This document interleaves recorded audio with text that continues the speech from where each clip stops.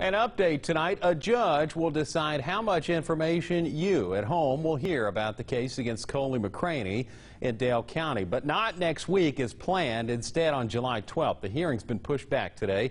McCraney is the man accused in the murder of J.B. Beasley and Tracy Holland 20 years ago. It's a case that has been associated with numerous conspiracy theories for decades, and now prosecutors want to move forward behind closed doors as they work to convict McCraney. The prosecution in Dale County made a request that the media and public be banned from hearings ahead of the trial.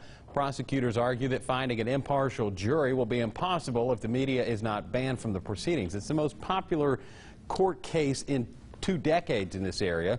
The defense argues that they should have kept that in mind before having a press conference covered by major national networks. The arrest of McCraney was reported on ABC's World News Tonight, right here on WDHN, as well as Good Morning America after News 18 broke the story.